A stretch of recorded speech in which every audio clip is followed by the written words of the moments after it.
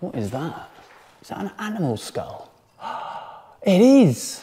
Imagine finding an animal skull underneath your car. Let's just turn around.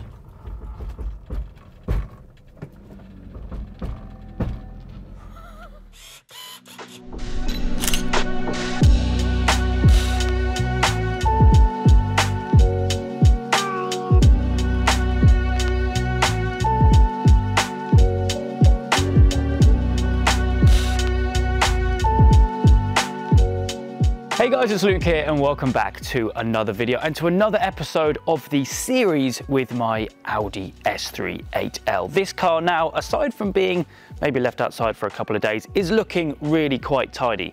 We've all seen the absolute state that the car was in when I bought it. We've cleaned it up both outside and inside. This video, I wanted to basically almost give myself a bit of a checklist of what is wrong with the car, both cosmetically and also mechanically. There's a couple of things I've noticed whilst I've been maneuvering the car around and stuff like that, and I wanted to document that with you because I haven't really spoken too much about the condition of the car itself. But either way, it's going to be good practice to basically go around the car and make a checklist of what's wrong with it, what's important to fix, and what is just part of the car itself. So whilst the car's sat here, let's have a walk around it and I can point out some of the things which aren't really too ideal with my Audi S3 8L.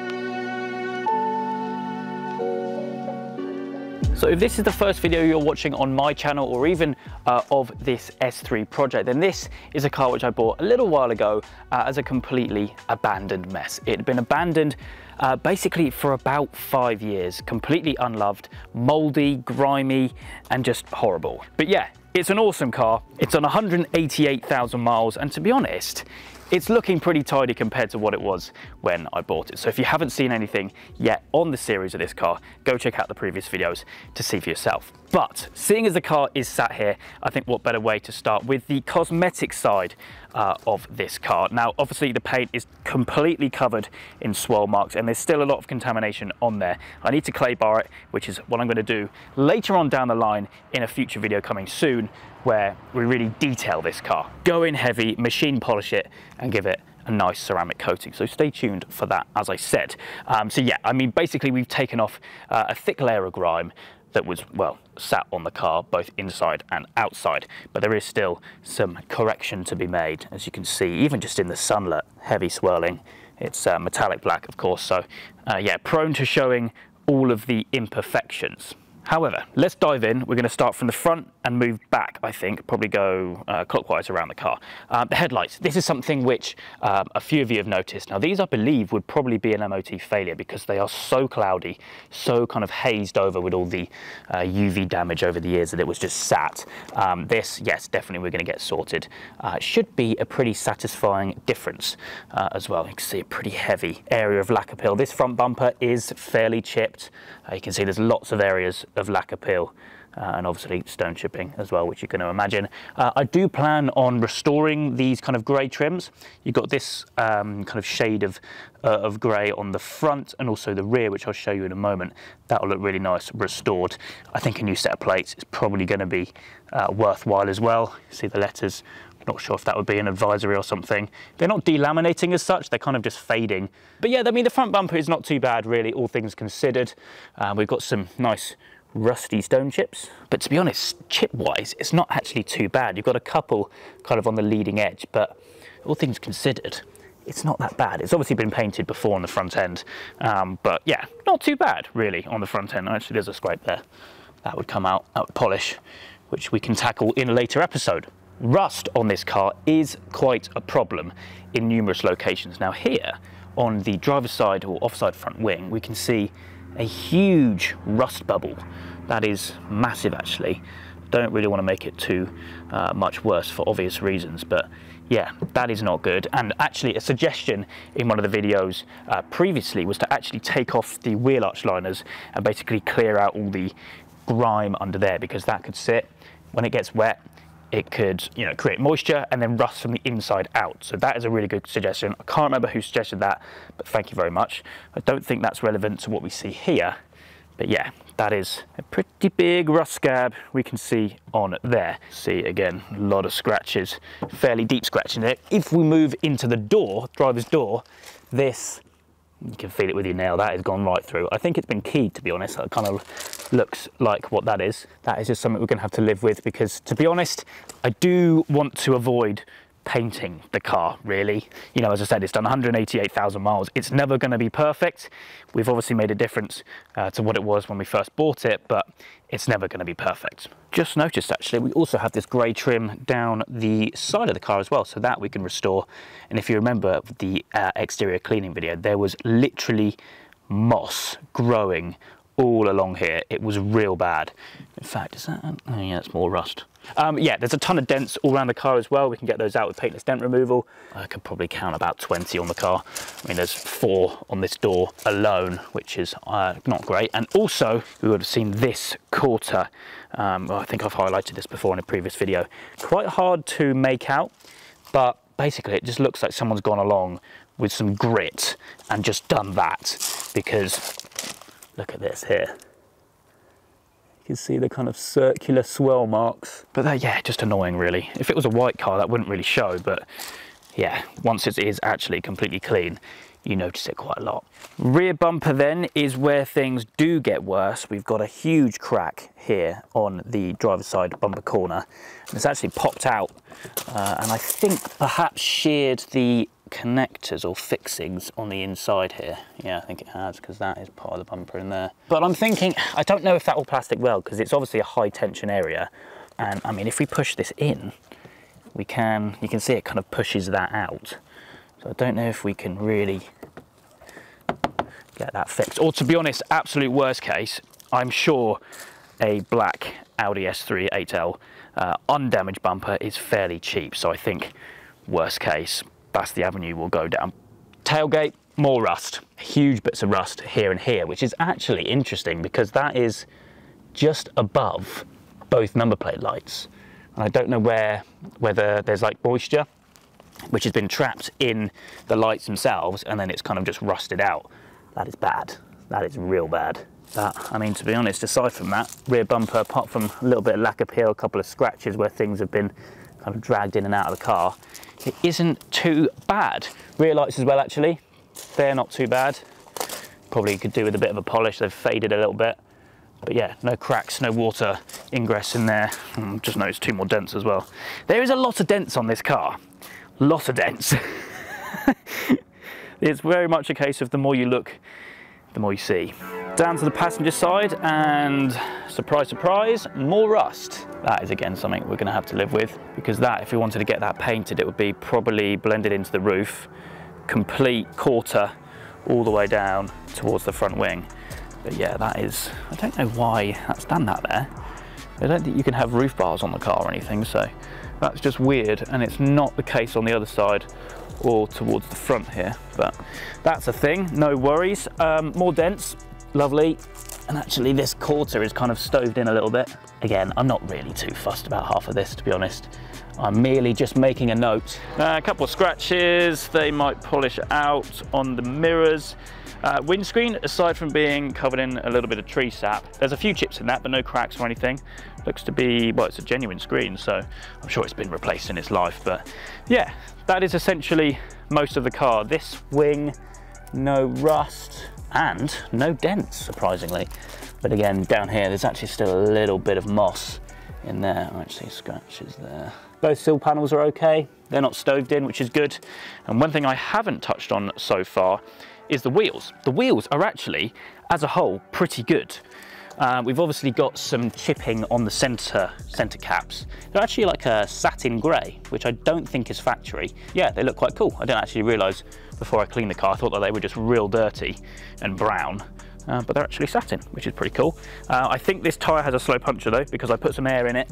I think maybe just the bead has failed over time, or maybe just the valve, something like that. But I think, to be honest, the tyres are pretty old. I think they're 2019s.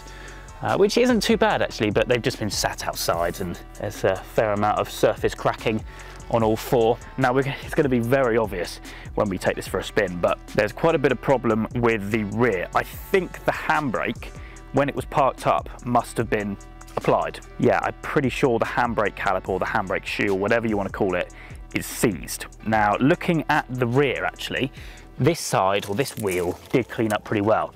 Fairly heavy brake dust, but it came straight off, aside for some kind of corrosion on the discs. But this side, I didn't actually show this in the cleaning video because it was a bit embarrassing, but this is still brake dust and it is literally absolutely caked. This caliper looks a little bit different to the other one, so I think maybe it had a binding caliper, but I think now the handbrake caliper is also seized. I don't know if that's within the same caliper. Either way, there's something going on back here. The fronts seem okay, although there is one thing actually, which a fair few people did mention to me, I think even in the reveal video. Yes, it was when I kind of reversed it out, and I noticed one thing which was actually quite bad. If you stand at the front of the car, or kind of, well, anywhere around the car, it's a bit like that. It's not straight, and I think that is because we have a collapsed spring. This side is a lot lower and a lot clunkier than this side. So I think, yes, we may well have a collapsed spring. But to be honest, when I had the wheels off for the cleaning, I couldn't see anything. Maybe it's top mounts. In fact, that could be a thing. And I will show you under here because I might need some advice. In the bonnet, the top mounts are very visible. They're not hidden underneath any kind of paneling. This side here has a gap. I don't know if that is normal or that is normal. There's no gap. The kind of rubber at the top seems to be, I mean, you can take this off. It seems to be, I don't know if that's newer than on this side. Looks about the same actually, but I don't know whether something has collapsed on this side or something is sitting higher and maybe fitted wrong on that side. Anyone that knows, please let me know, because I have no idea what's going on in here. Anyway, whilst we are under here, oil level is okay. I did actually check that. I know I didn't film it, and a lot of you were like, that car's been abandoned for so long and you've just started it without checking the oil. I did check the oil and it is okay. However, the coolant, less so. It was a little bit low when I got the car and I topped it right up. Looking at this, it is just above the minimum now again. So there is some kind of small-ish coolant leak, which we're gonna have a look at. Oh, one more thing, sorry, before we do take it for a little spin. Battery. I've tried to revive it, it's shot, need to get a new one. I literally have to jump start it every time I want to move it. So we're gonna do that now actually. I'm gonna get a battery on order, get it fired up and take it for a quick spin.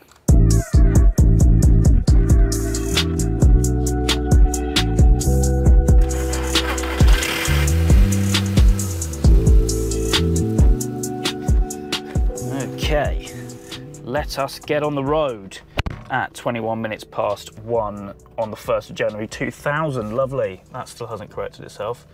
Is this mouldy again? No, we're good. That's the handbrake. So the aim here, I just want to, yeah, that pulls drastically to the right. I want to see if I can free off the brakes. I tell you what, if I stall here, I am screwed. We're good. Alignment is unbelievably off. Let's just turn around in here. Let's pin out.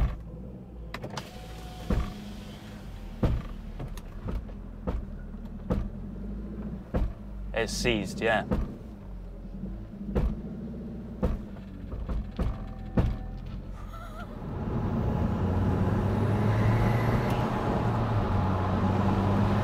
Sounds nice.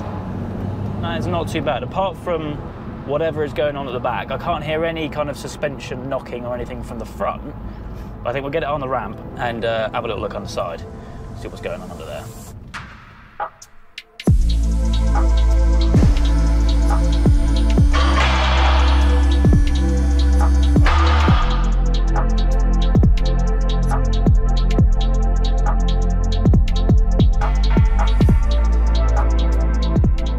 Okay, car is now on the ramp, as we can see, and we are going to dive straight under here and have a little look. Obviously, extremely crusty, so rear subframe is, yeah, very crusty. Looks okay, but yeah, very crusty. What is quite concerning though, is both rear wheels are turning freely, so they're not C's or anything.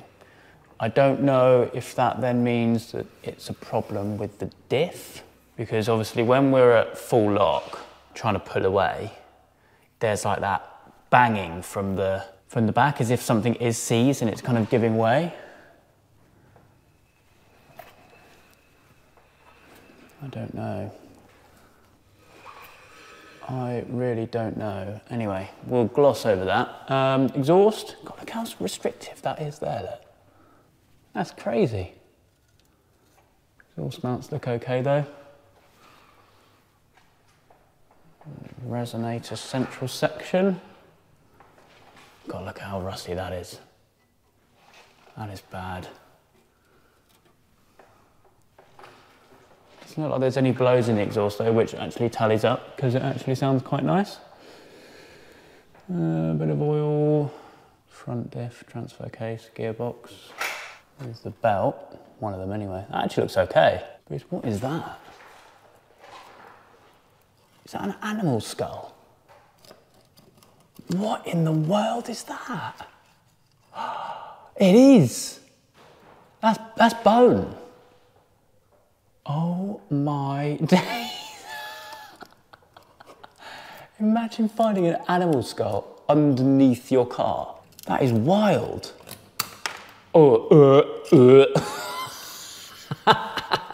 That is crazy, I'm sorry.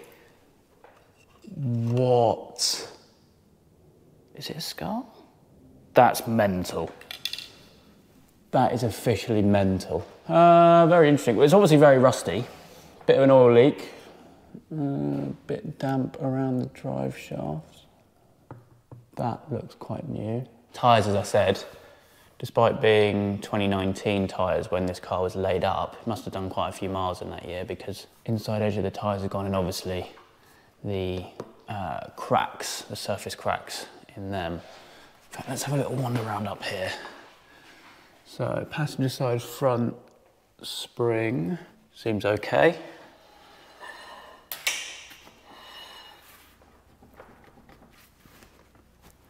It's not bad. So this is the side I'm concerned about.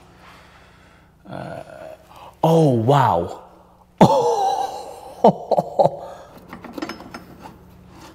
Well, that'll do it. Look at that. It's sheared. So that should be connected to that. Well, that explains that then, fairly comprehensively.